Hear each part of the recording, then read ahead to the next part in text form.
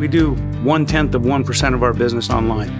I've got a great staff, and we try to focus on having inventory, having a full fly shop. When you walk in, you can actually maybe walk home with what you were looking for.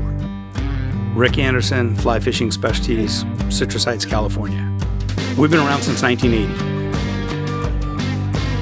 Bass fishing, striper fishing in the Delta. We got steelhead, salmon, shad, trout, an abundance of fishing opportunities within a couple of hours drive. We're starting to see more young people get into it, which is fantastic.